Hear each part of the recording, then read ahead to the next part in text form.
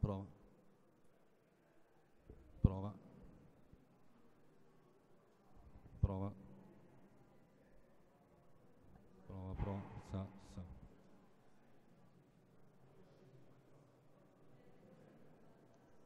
Prova. Prova. Qui devi alzare un po'. Prova.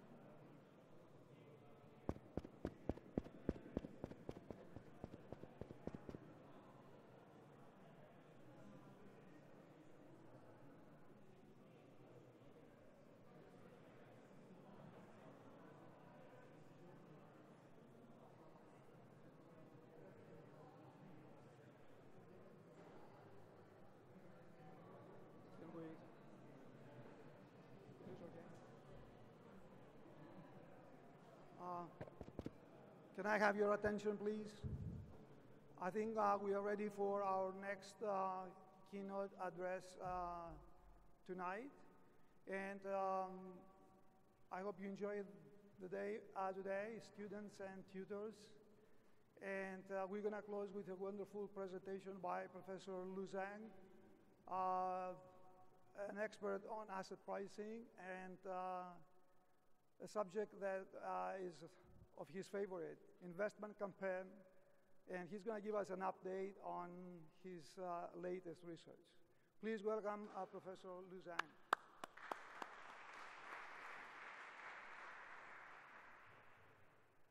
All right, thank you for having me.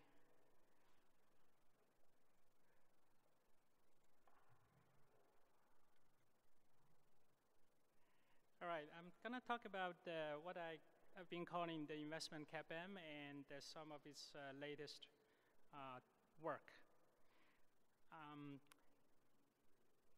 So I've been arguing in recent years that you can derive a new class of capital asset pricing models, not from the standard consumption Euler equation, but from the standard investment Euler equation.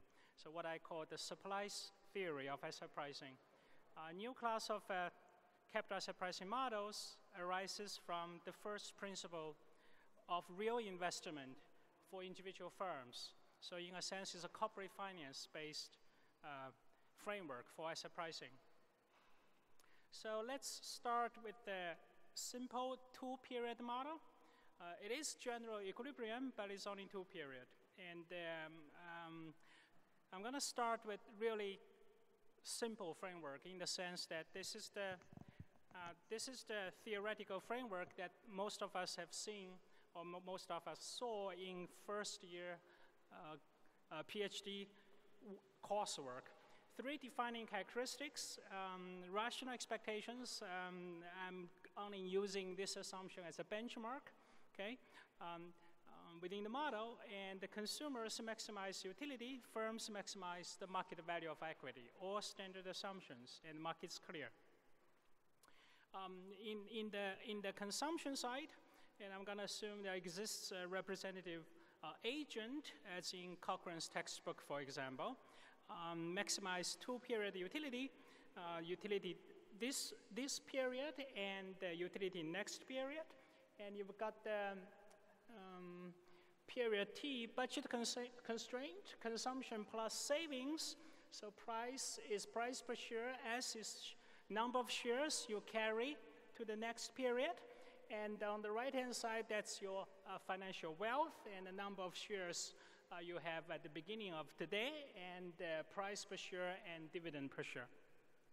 So you start with your financial wealth, and then you consume, and then you save, or invest in the stock market, and next period, and you consume all your financial wealth, and we have a big party, and then we all go. So the world lasts for 2 periods. From the first principle of consumption or consumption-Euler equation, and we know from the standard asset pricing theory that you get the consumption CAPM, or pricing kernel, the stochastic discount factor. The conditional expectation of pricing kernel times stock return equals 1. Or you can rewrite using beta pricing form, going back to Rubinstein 76, and then risk premium is proportional to consumption beta. Okay, this is all well known. It's in all kinds of textbooks in PhD level asset pricing. So I'm going to talk about the supply side, individual firm side. Again, only in 2 period. The left-hand side is X dividend price plus dividends. So the right-hand side, the left-hand side is basically cum dividend, market value of equity. So the firm chooses investment. Again, the model is stripped down to the backbone. You can complicate things with financing policy, payout policy, and the literature has not developed to that stage yet, but we're just going to stick with the simplest form and to get the big picture, big ideas fixed first. So you have productive assets, K, at the beginning of time T, and the pi is profitability or return on assets. Pi times K would be your cash flow. And you get the cash flow or operating profits. You invest, CapEx, capital expenditure, you pay some frictions, adjustment costs when you invest, and that's the first 3 terms gonna give you free cash flow or dividends. So the model is simplest possible, and we assume that firms just gonna pay the free cash flow back to shareholders as dividends or as payout. And then on the next period, and you have next period capital, and you produce big cash flow again, you distribute everything back to shareholders, and we have a big party, and then we all go. And this is a 2-period setup, and from this you can write down the first principle of investment. So you can also organize it in a stochastic discount factor form, although later on I'm going to abstract pricing kernel completely away. It's diametrically departure from mainstream asset pricing. Conditional expectation of pricing kernel times what Cochrane 91 calls the investment return. Okay?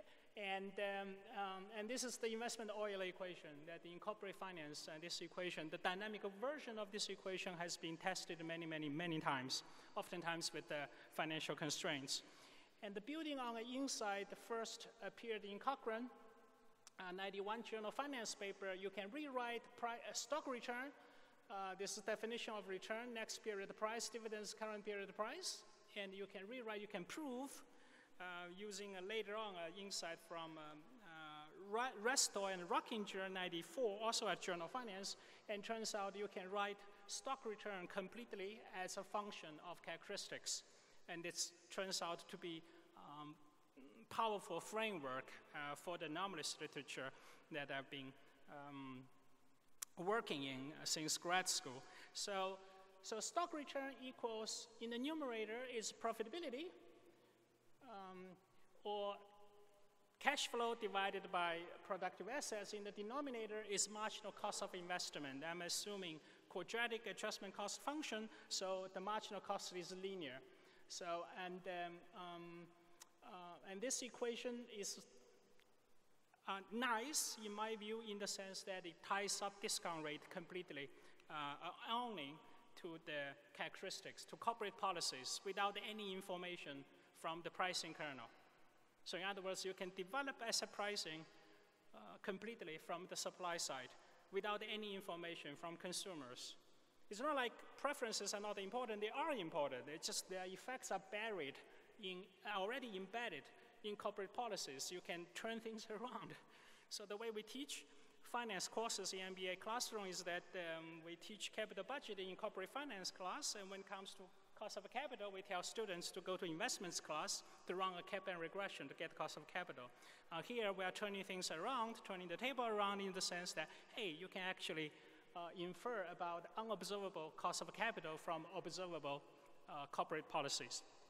And this equation, actually, if you take expectation on both sides, it says that expected return equals expected profitability divided by a marginal cost of investment. So it assumes that, well, it's a result, not assumption. So the big result is that in equilibrium, expected returns are cross-sectionally varying. So firms are going to be earning different rates of returns going forward depending on profitability and the investment. Right, so I'll come back to the intuition later on. I have a few slides on intuition, but for now, let me just keep hitting the big picture, and then and after that, I'm gonna present the empirical applications. So in equilibrium, this is general equilibrium, so supply and demand. So consumption CAPM and the investment CAPM deliver identical expected returns, okay? On the left-hand side, and that's derived from consumption Euler equation, which is optimal demand, right? So from the second equality, that's from the supply optimality condition. It's from investment Euler equation. Supply and demand, at the end of the day, they have to be equal. So from the consumption perspective, consumption CAPM has been telling us covariances are the only things that matter for expected returns. In other words, covariances are sufficient statistics of expected returns. But it's highly incomplete. Asset pricing is not all about the pricing kernel.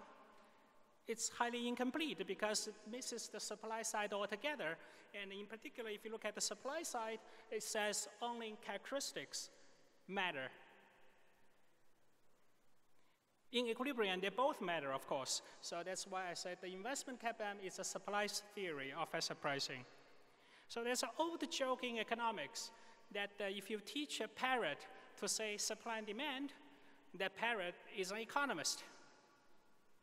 I have 3 parrots at home, and their names are Mango, Tilly, and Greenie. I've been teaching them to say supply and demand. That didn't work.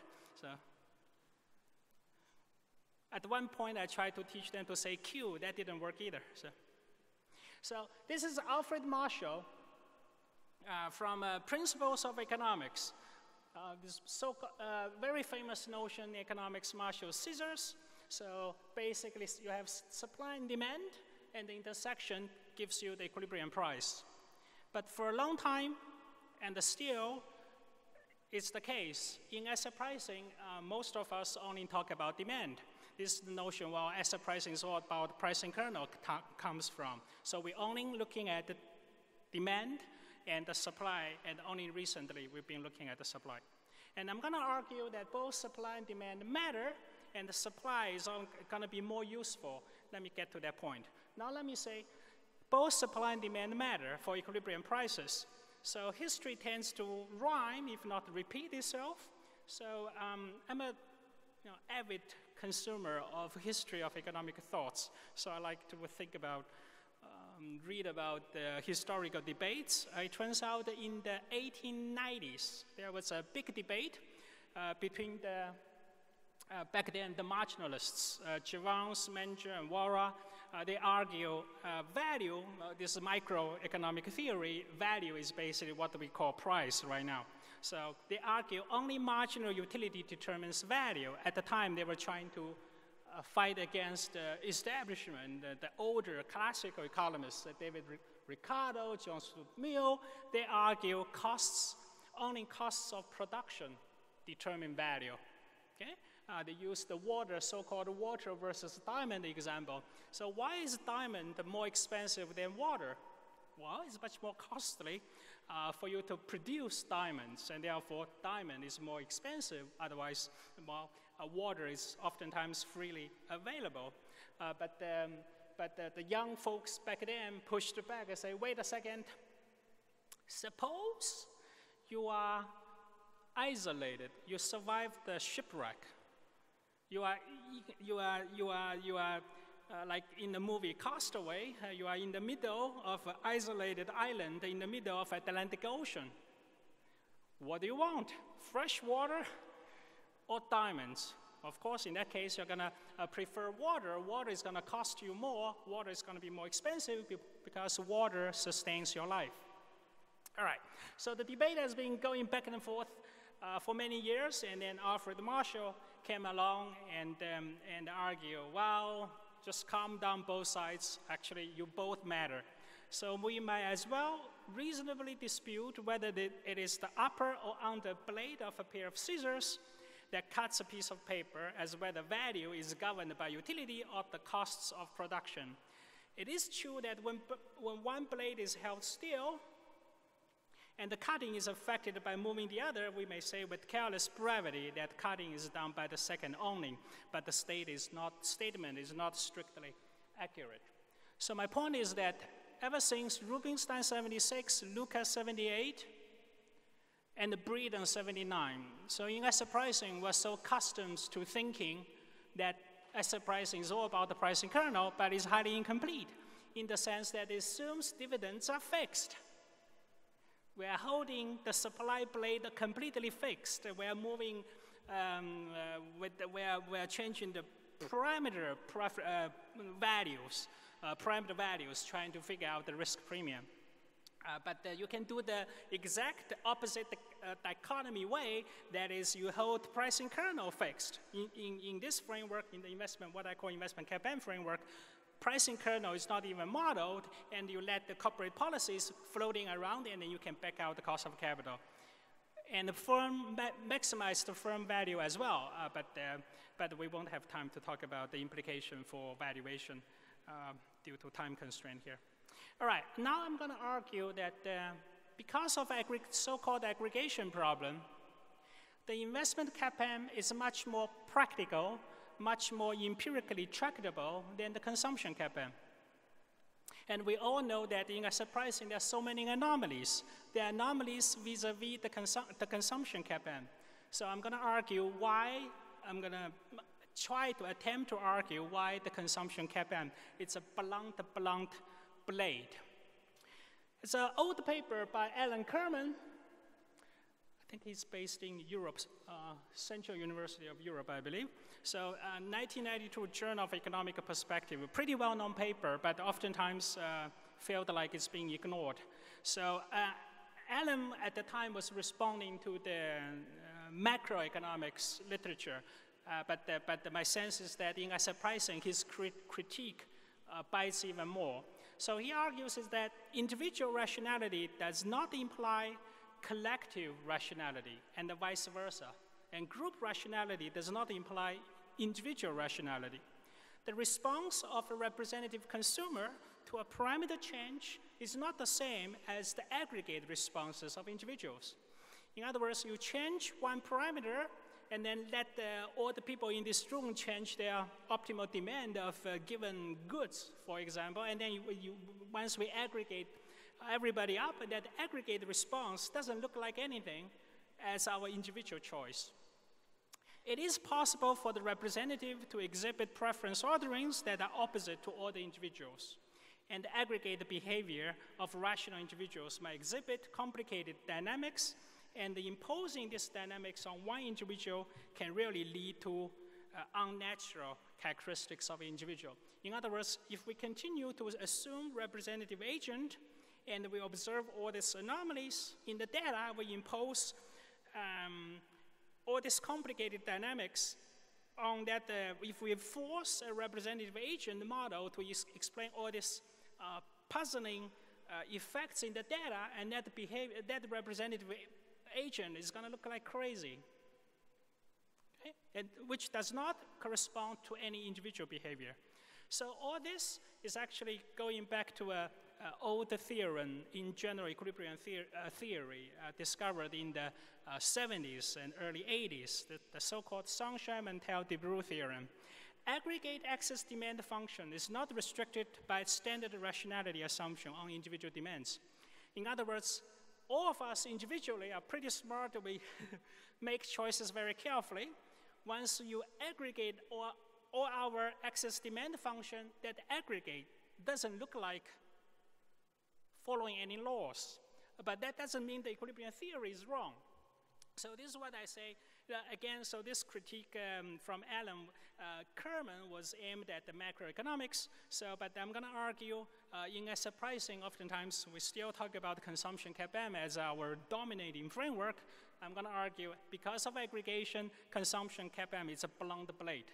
And that's why it fails all the time. That's why in the empirical literature on anomalies, I haven't seen a whole lot of papers.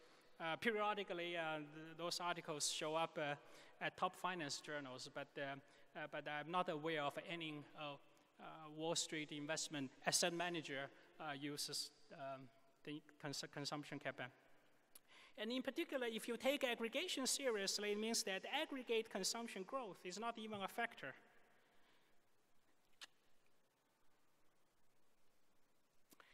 And because the investment model is derived for individual firms, the investment CAPM is a microeconomic model. It has no aggregation problem, and therefore it's more empirically tractable. And it goes on to argue that characteristics-based factors are as fundamental as macro, like consumption growth factors, because characteristics-based factors are derived from the supply side. For a long time, and people are still arguing this way, like Farmer-French 3 factors are basically ad hoc empirical factors, have no theoretical foundation. I think now we do. All right, for the rest of the presentation, I'm going to talk about the empirical applications of what I call the theoretical framework called consumption CAPM. I'm going to briefly summarize our results from the Q factor paper in Ho, Xu, and Zhang 2015 at RFS, and then I'm going to present some of our latest work, what we call the Q5 model, as well as some stress tests, factor models, and depending on how much time I have towards the end, and then talk about individual factor regressions. Right, here's the Q factor model. It's basically a factor implementation of the theoretical two-period model I put up earlier.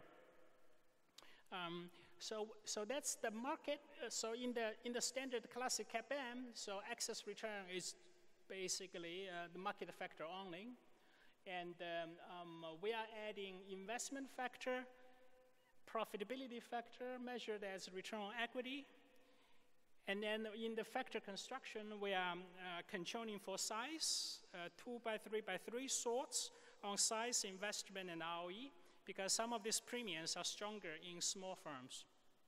And therefore, in the factor implementation, we put size factor from the triple sorts back in there.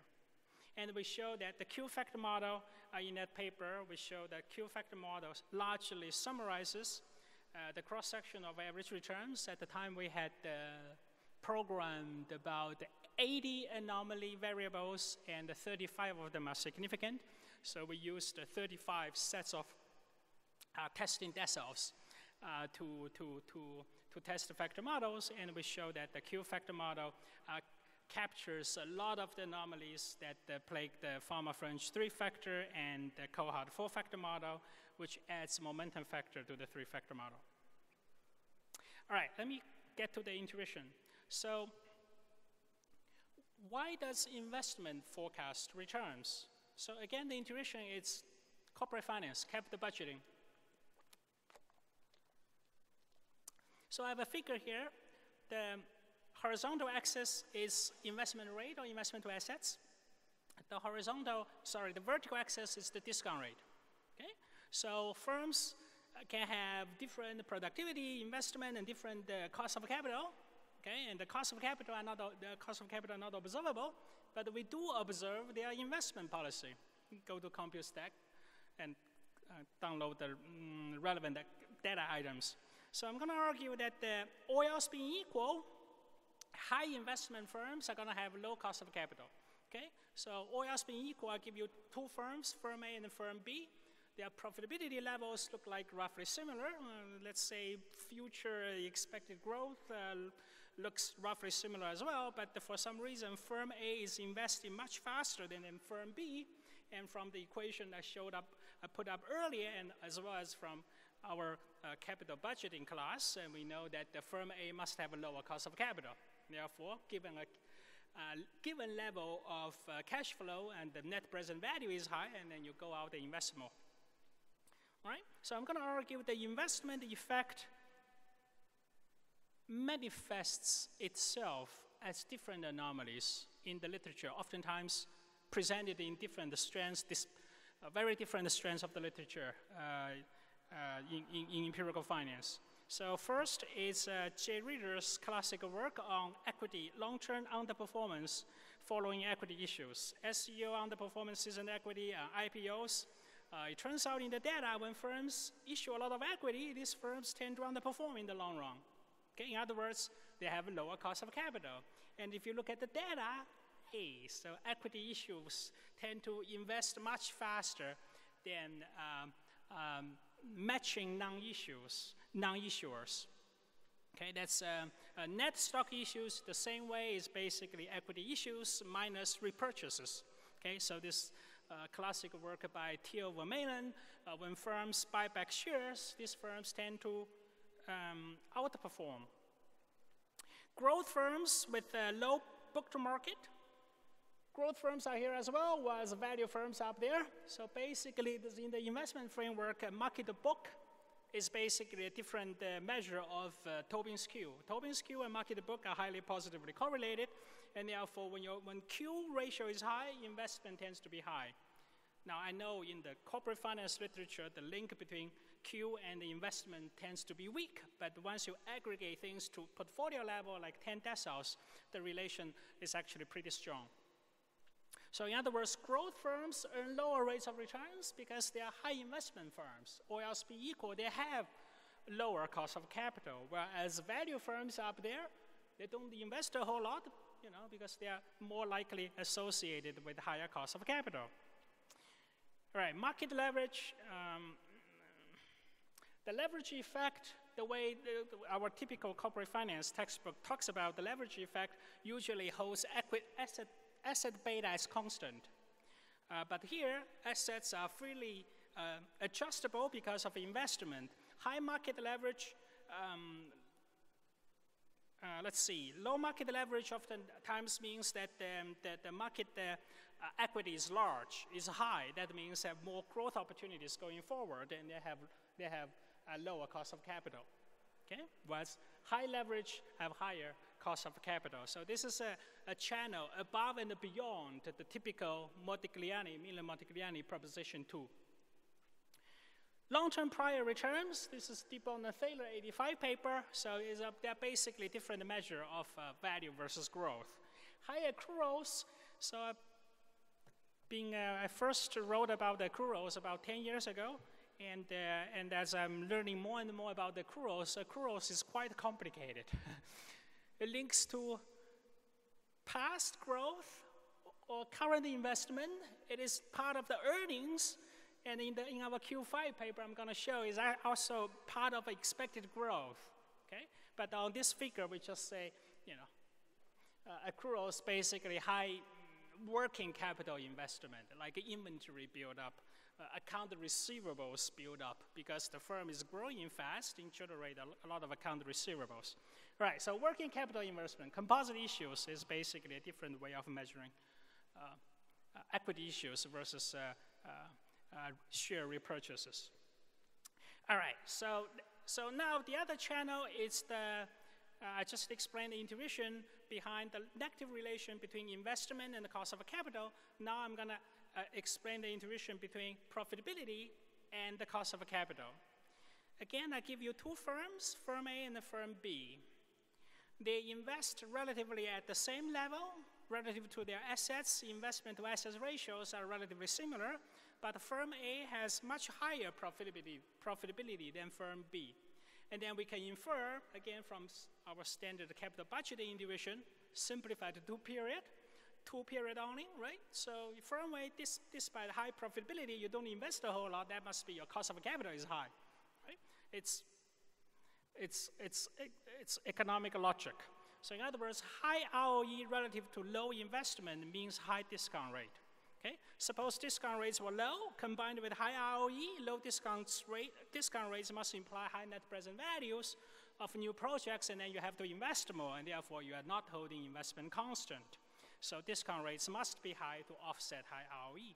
So I'm arguing that price earnings momentum winners and this less financially distressed firms have higher profitability, and therefore they ought to earn higher expected returns. It turns out that at least in a factor regression setting, the evidence does support such a statement.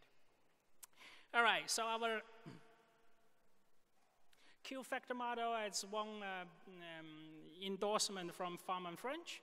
So in their 2015 paper, they added their own version of profitability and the investment factor into their original 3-factor model to form the 5-factor model.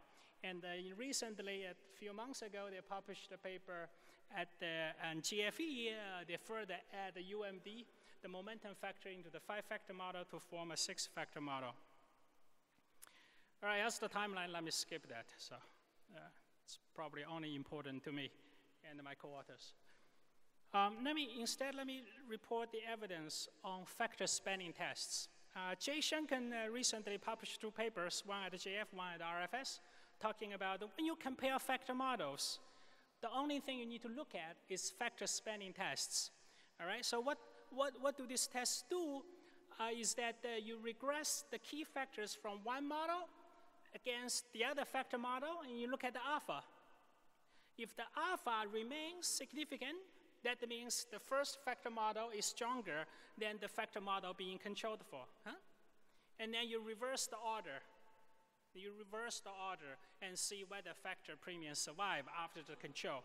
If the factor premiums from a factor model do survive, that means that factor model is stronger than the second factor model. Okay? Otherwise, it's weaker.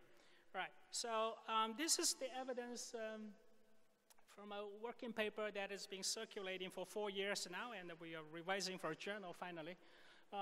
So the sample from January 67 to December 2016, and this is average return, our investment factor premium 41 basis points, ROE factor premium 55 basis points, and T-stats are close to 5. And if you regress our investment factor on the Farmer French 5-factor model, we are left with 12 basis points. 6-factor model, we are left with 11 basis points. Not that big, but it's significant. The reason is that even though Farmer French is using our exact investment measure, but we are using triple sort on size against the size, together with size and profitability. So our investment effect is stronger because we control for profitability. But their model, but their investment factor is not. They're only using 2 by 3 from size and investment. So our ROE factor is much stronger than their RMW, 55 basis points, on average 47 and 30. So even after you control for UMD, for momentum, we're still left with 30 basis points. Now let's look at so this table means that the Farmer French 5 and 6-factor models cannot subsume the Q-factor model, the key Q factors. Now we turn things around, and now we're regressing the key factors from the 5 and 6-factor models on the Q factor. So RMW, CMA, and UMD both earn significantly positive returns, but look at what they are left with after you control just the original 4-factor Q model. 1 basis point, 0 basis points, and 11 basis points for momentum, but T-stat is below 0.5. Okay? In other words, so we should probably soften the language. In the current draft, we are saying the Q factor model dominates. We're going to say, next draft, we're just going to say subsume. The Q factors subsume RMW, CMA, and UMD in the 6-factor model, which in turn cannot subsume the Q factors. By the way, this table has been replicated by many people. Stenbo and Yuan model, Stenbo and Yuan, the mispricing factor paper reported some evidence that is quite close. And I know Bareilles and Schenken paper has this evidence as well, although it chose not to report it. Now let me talk about the Q5 model, which is we finished a new draft only 2 weeks ago. The Q5 model. So we didn't feel like we didn't feel that that evidence is strong enough. So we have to go out and do more work. So we're trying to upgrade the Q factor model by using a new dimension of factor variation, so which we call the expected growth factor, EG, the expected growth factor. So we show that the Q5 model improves on the Q factor model substantially. Now going back to the theory, recall in the static investment framework, so there are only 2 terms floating around. Profitability in the numerator, and the denominator we have marginal cost of investment, which is an increasing function of investment. Now in the multiple period, in a dynamic investment framework, because at the end of the next period, we don't just have a big party and all we go, okay? We have to save for the future, and that saving from the firm's perspective, we have to invest to sustain long-term growth, and that term is right there, okay? So basically, the intuition is analogous to the intuition behind the positive correlation between profitability and expected return. The intuition is that all else being equal, if the firm is expected to grow faster, its expected growth is bigger, the expected return is going to be higher. The reason is that if my next term is bigger, the next period of investment is bigger, okay? That means, and that provides additional term for my marginal benefit of investment today, okay? And to reach equilibrium, the cost of capital has to be high to compensate for that. And that's exactly analogous to the high profitability, high ROE, high expected return relation. All right, so this is the so-called capital gain component, and is roughly, because this term involves unobservable parameter, adjustment cost parameter A, so when writing up the Q factor model, we didn't feel compelled to go there, and because, well, I guess science progress step by step. All right, so, and then the key issue is gonna be, how are we gonna come up with a proxy for expected growth? And many people before us have tried that and mostly find it to be a difficult thing. So we're not saying we nailed it, and if anything, and this is a bit the loose end of our work at this point. So we forecast investment to asset changes, okay? Because at the firm level, as firms' assets oftentimes decrease, making investment negative. So, and we tie our hands from a priori conceptual arguments. So we use Tobin-Skew, we go to the corporate finance literature, so it's like, what are the standard variables people use to explain investment? Oftentimes people use Tobin-Skew and the cash flow, and given in this case, we're not correlating with the current investment because we do observe current investment. We're trying to forecast future changes. So we added the change in return on equity from my prior work with Tony. We showed that the past earnings momentum actually linked with the next period expected investment growth. So here's a key table. It turns out the Q is not very useful, although it's significant, but the sign is is slightly negative, so in economic terms, it's not that important. It turns out the cash flow is very important, and the change of ROE is important as well. So both in terms of economic magnitudes and statistical significance. The in-sample R-square is small, and keep in mind we are forecasting future changes. Okay, so it's probably in line with what everybody else has been reporting over the years. But what's more important is the out-of-sample correlation. In other words, after we form each month, after we construct, the expected growth, and we correlate the expected growth with subsequent realized growth. We calculate both rank correlation and Pearson correlation. So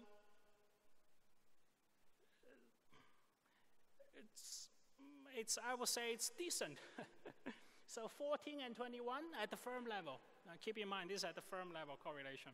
So, all right, and then we went ahead and used the expected growth as a sorting variable, and we did the 2x3 sorts on size and expected this is expected the 1 year ahead investment to asset changes. So average return is 82 basis points.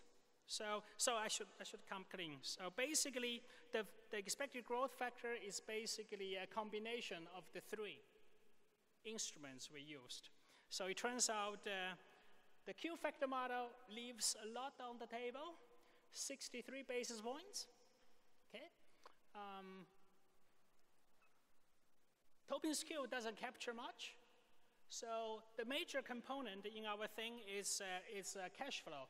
So we measure cash flow using operating cash flow, cash-based operating cash flow from a recent Ray Ball paper and co-authors at the GFE.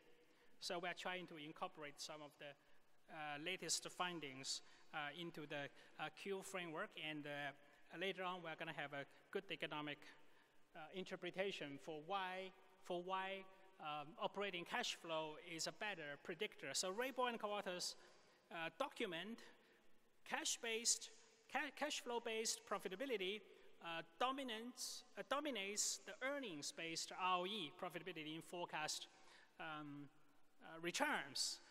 We are arguing, we try to add on to their work by arguing, well, it's because the cash flows better capture expected growth, whereas earnings, because of all kinds of accounting conservatism, building on Baruch Leff's work, the earnings oftentimes managed badly, and expense doesn't incorporate R&D, advertisement, intangible capital investments, and therefore is a poor measure for expected growth, whereas cash flows is more immune to that weakness.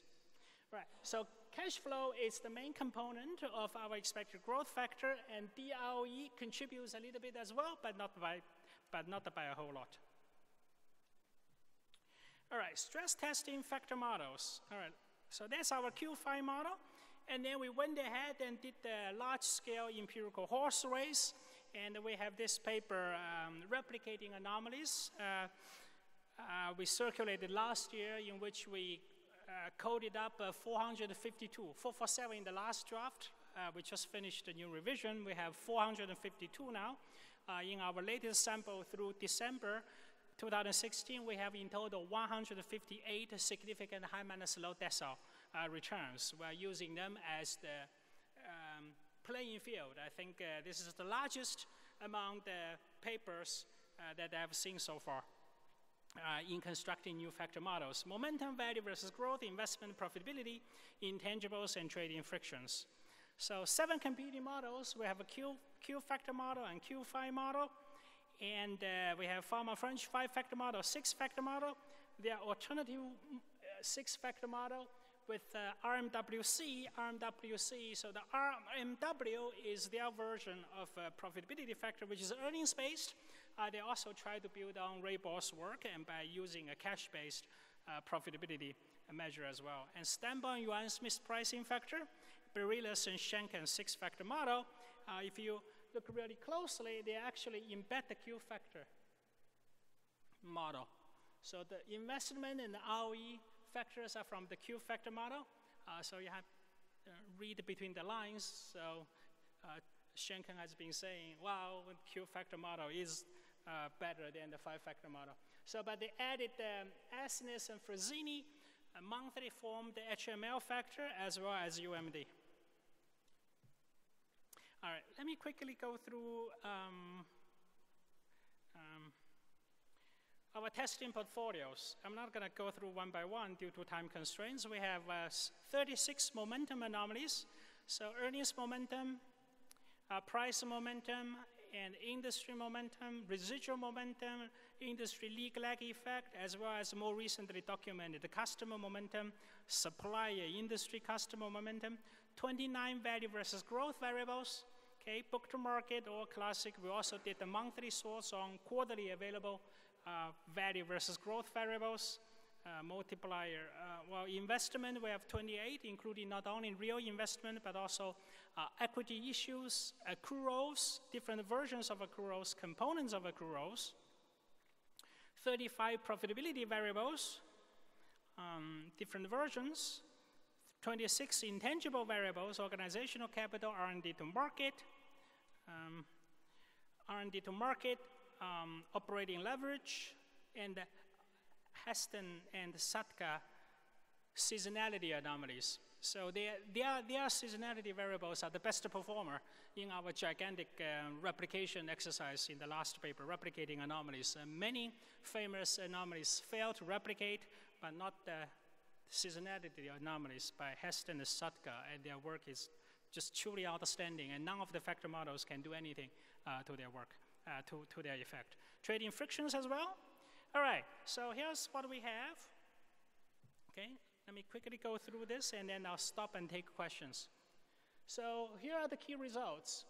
So the Q-factor model already compares reasonably well with the 6-factor model. So the 5-factor model performs poorly. So let me just look at the 6-factor model. So this is the first column reports magnitude of high minus low alphas, average absolute high minus low alphas. So we have 25 basis points. The 6-factor model has 28. The alternative version 25. We have lower number of significant.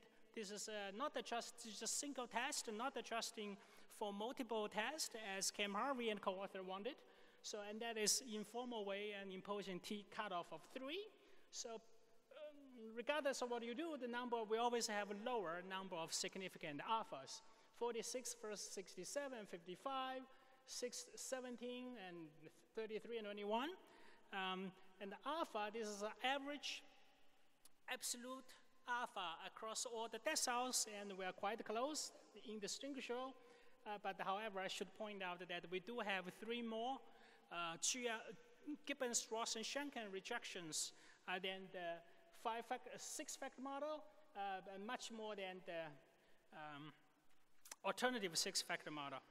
But we do outperform in terms of fewer number of significant high minus low anomalies. So that's the Q-factor model.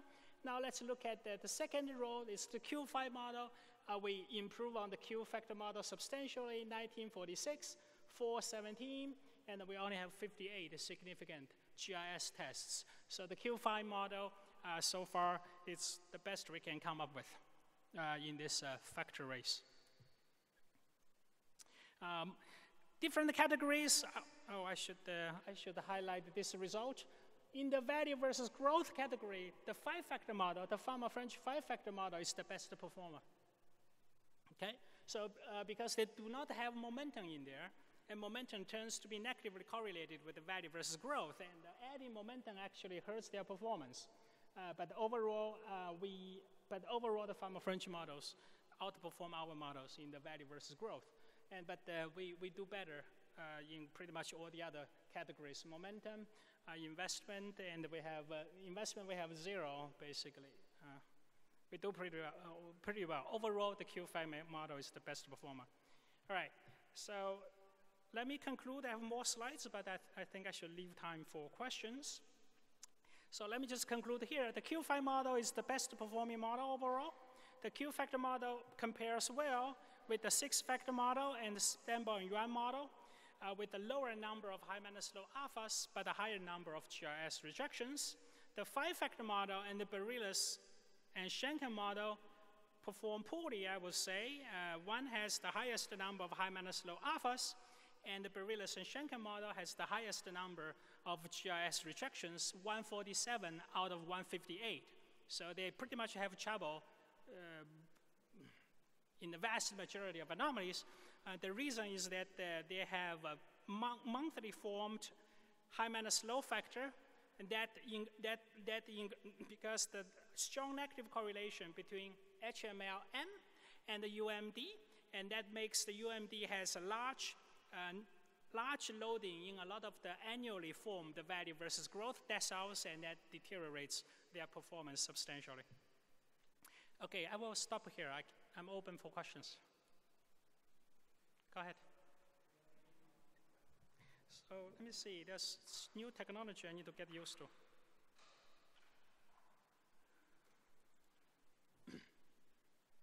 So how do I do?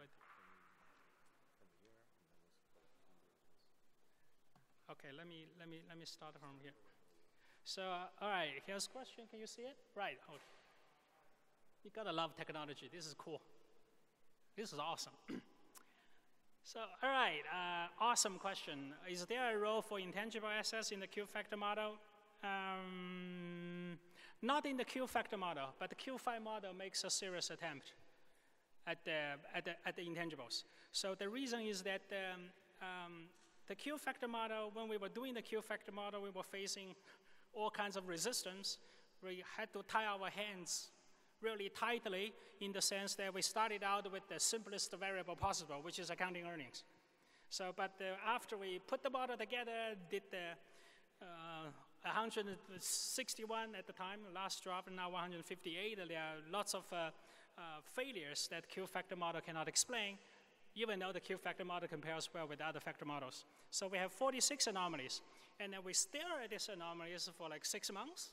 So, So they're all related to growth. In a sense, they're all related to your question, because intangibles are not captured by accounting earnings.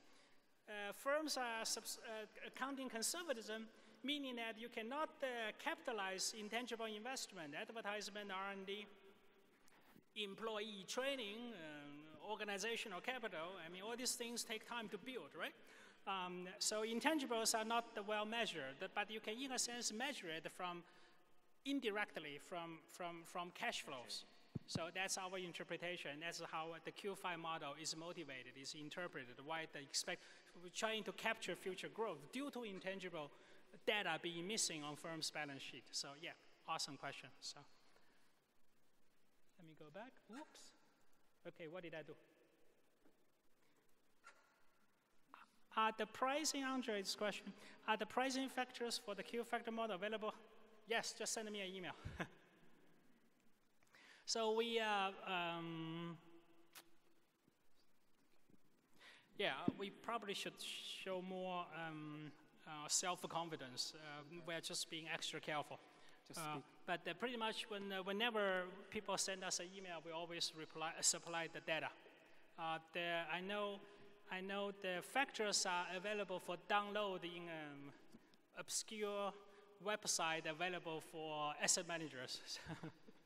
So we supply the data, but yes, absolutely. Just send us the email. So we are we face a lot of resistance. We feel like we are big underdogs in the factor debate. That statement is probably a bit aggressive. We are under ends in a sense. So we are trying to be more careful with our data. I mean, we are learning the rules of the game as we go along, actually. But we think we're going to prevail in the long run, and we are very patient. We work incredibly hard, and we learn from our mistakes. We will prevail.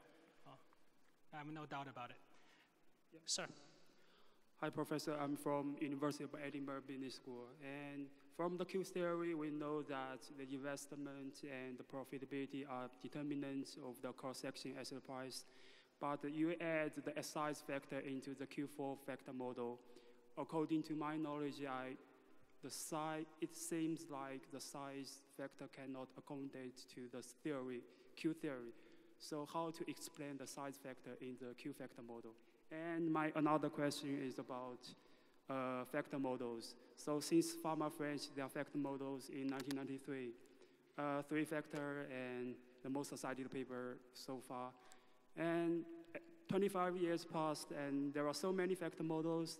And last year, the Stumble, and they have four factor missing pricing factors. And this year, the Kent Daniel, David Hershelev, they have two behavior factors, and they don't add the size factor. So my point is, when the factor models will end up, and the war between the factor model will end up, and does this mean the factor model gives the highest sharp ratio, the tangency portfolio, which means we need to find the maximum, the highest sharp ratio, or it is like Pharma addressed in his Nobel speech, that is two pillars of asset pricing. One is the efficient market hypothesis, and another is the factor model, the asset pricing models. If we find any anomalies that cannot be digested by factor models, it is not the market is not efficient, but actually the market is efficient. The thing is the factor model doesn't work, so we need to find better factor models. So the 25 years past, asset pricing progress is so slow, and yes, and I just want to know, because I'm start my new academic career, and I'm in a startup stage, and I want to contribute some new asset pricing picture, and do you have any suggestion? Many thanks. The second question is too big. I'm going to start with the first question, which is more specific. So why is the size factor in our lineup? We use the size factor. I agree with you from our two-period model, and size factor is not exactly motivated. But in the broader theoretical framework, size factor is motivated. So basically, to write down the equation analytically, the two-period model, and we assumed constant returns to scale. In other words, the investment rate does not depend on the scale of your productive assets. So it's not exactly market equity, but it's your physical size. But in my thesis in 2005, a Journal of Finance paper, so I had decreasing return to scale. There, I do have the size effect. So in fact, in my I think it's just one. In my forthcoming in my forthcoming GFE paper, so my co-authors and I reported some simulation evidence. So actually, value premium is stronger in small firms. And this is an insight apparently we have not done too much, try to communicate, disseminate more broadly in the profession, because our energy has been on factors. So in other words, Schleifer-Wishner limits to arbitrage explanation is not the only one for anomalies being stronger in small firms. So in the investment framework, we have that too. Okay? The intuition is that because of decreasing return to scale, small firms, you're going to have more dispersions.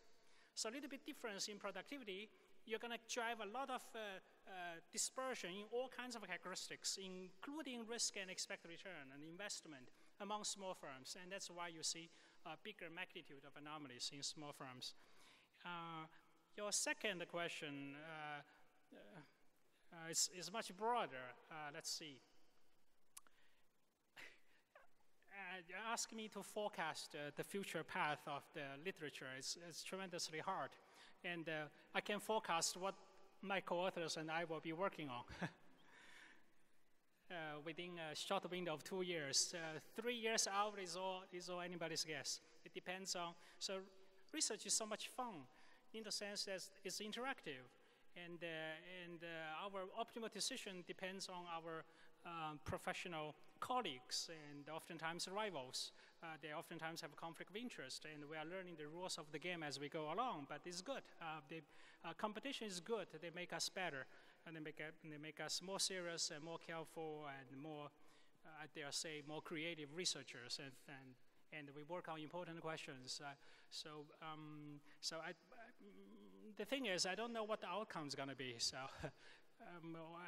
I know we'll keep working hard and keep pushing our line of work because we fully committed, because we believe the message we communicate is unique, is new, and it can develop the scientific discipline, and that's what we believe in. And of course, we remain open-minded to dissenting voices. We try to learn from them, but who knows what their surprise is going to be. Yes, but I'm very concerned with the factor models because I survey a study of the factor models, and I know the more recent years the paper come out, the highest the Sharpe ratio it gives. So if I create some factors, I know SAS, MATLAB, and this kind of software can use the machine readable data from CISP, and it's very easy for someone to find a good factor and cannot be explained. Yeah, and absolutely. then you use this factor as another factor model. Right. So far, I've seen, this year, Jeffy and Pharma French, they have their 6 factors.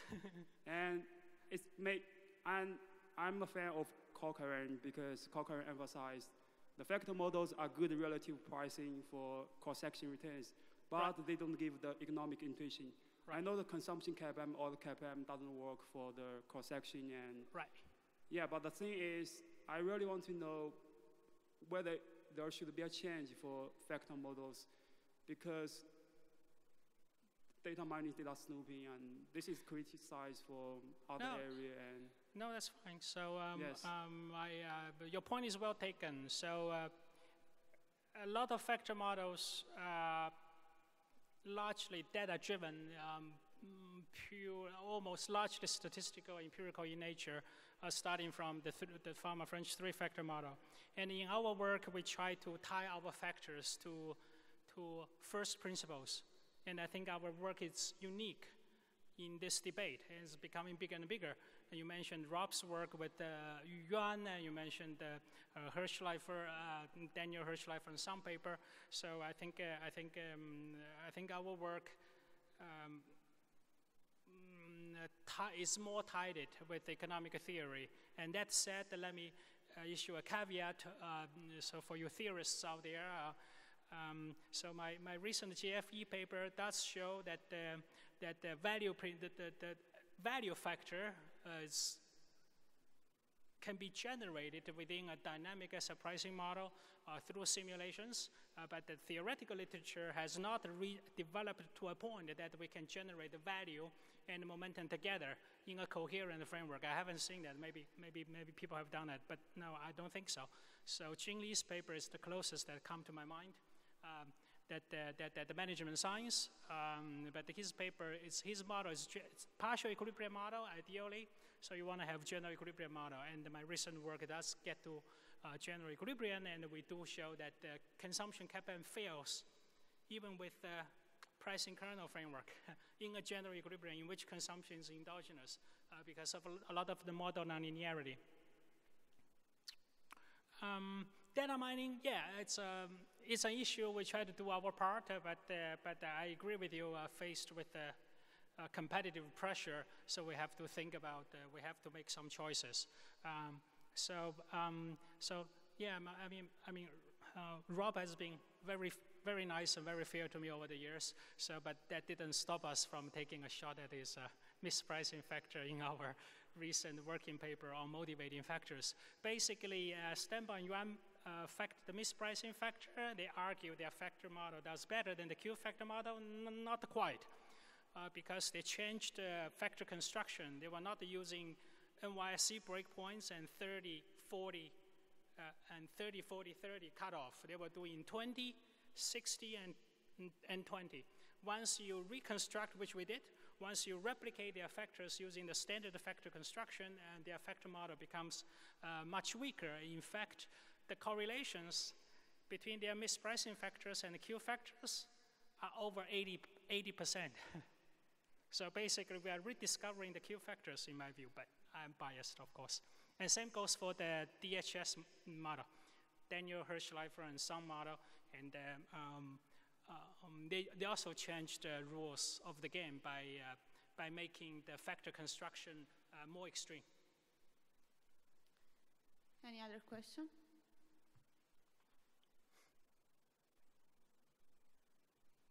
Apparently no.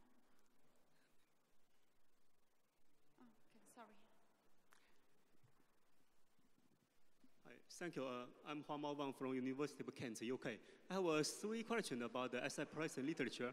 And in the Pharma French, their 5-factor paper, they mentioned one of the problems that the 5-factor model cannot explain is the portfolios of firms with a small size, but invest a lot, and the profitability is small. In their paper, they say they have issue to explain this portfolio. So how do your Q-factor model explain this? Let's see.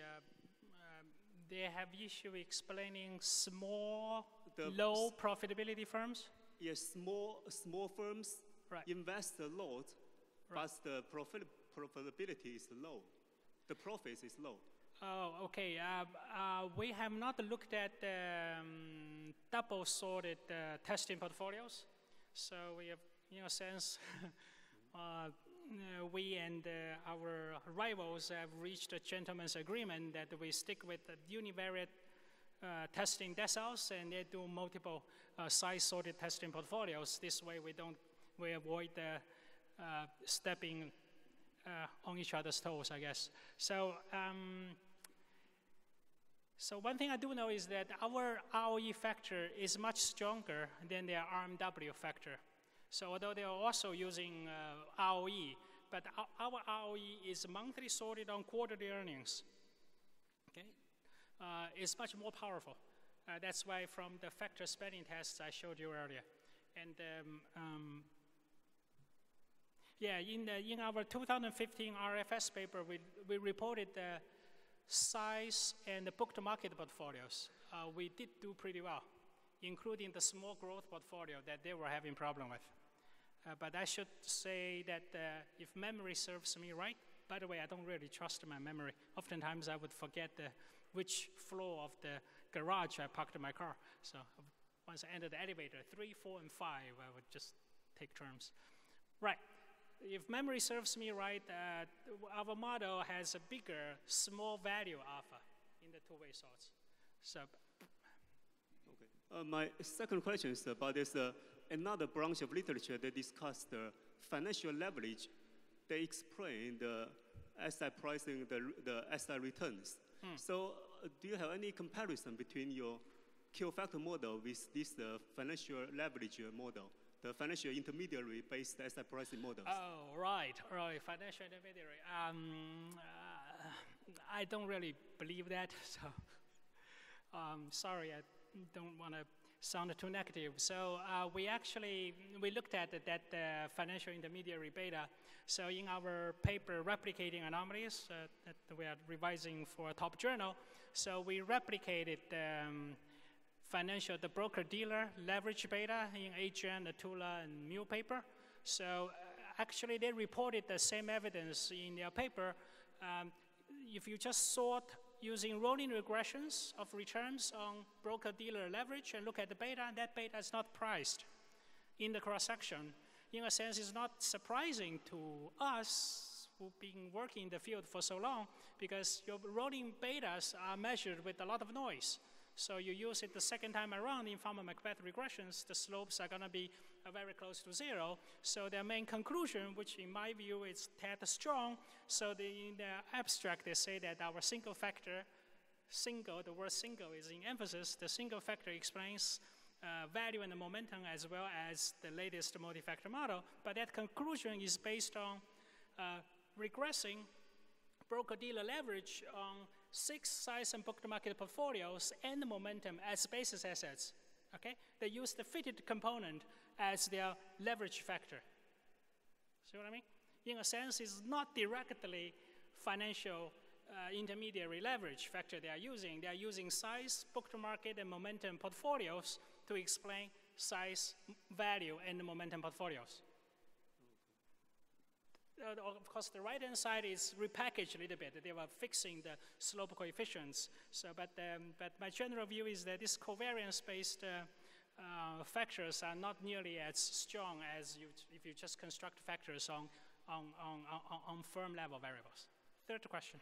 Okay, the last question is there's another direction in the literature is the integration of macroeconomics models to asset pricing. Yeah. I read one of your paper about the disaster-based model asset pricing. So can you give some comments on this direction of the asset pricing? Yeah, sure.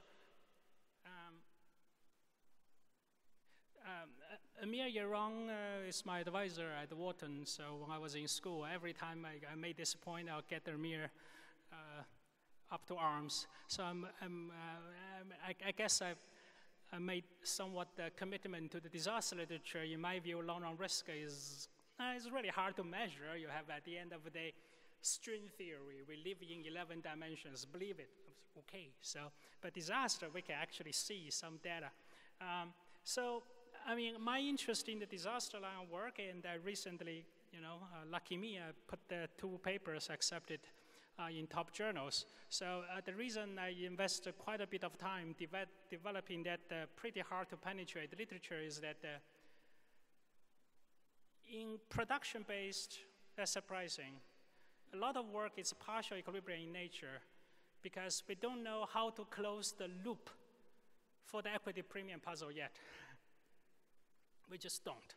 I think my GFE paper makes, the forthcoming GFE makes some progress because once you assume exogenous disasters in a production economy, like what the Rees and Barrow did in the endowment economy, we actually come close.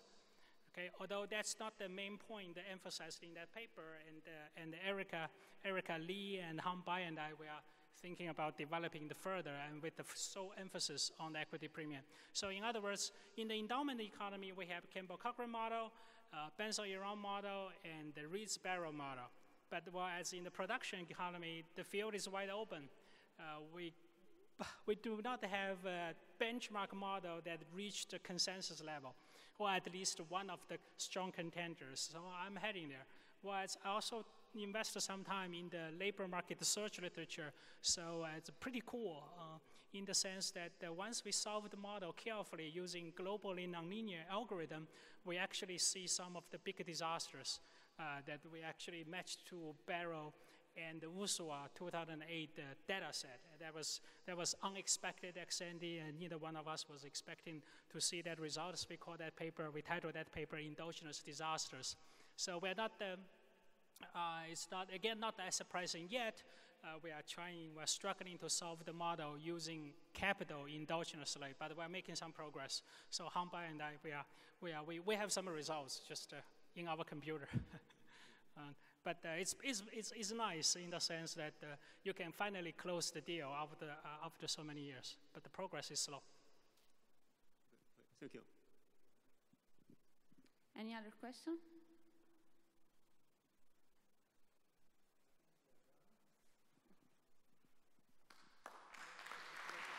Thank you.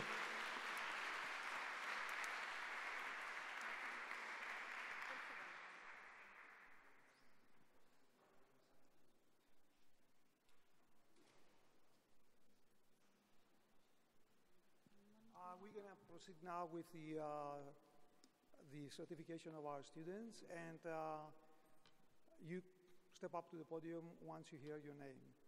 All right? Gianluca, can I have the certificate?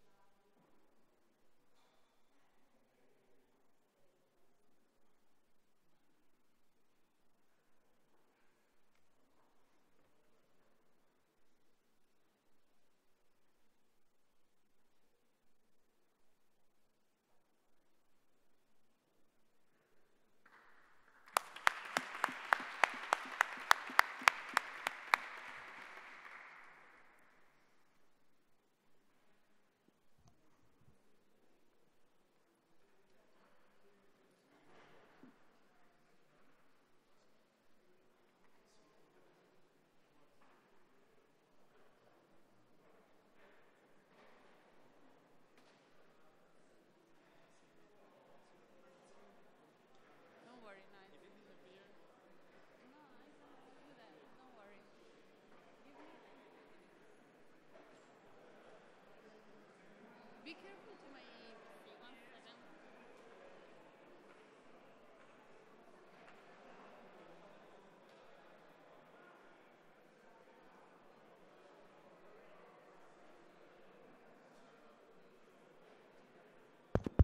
Excuse me, the reception is outside where the lunch was held. We will start in about 10 minutes. So just outside of, of this room, there will be a reception in the garden. Thank you.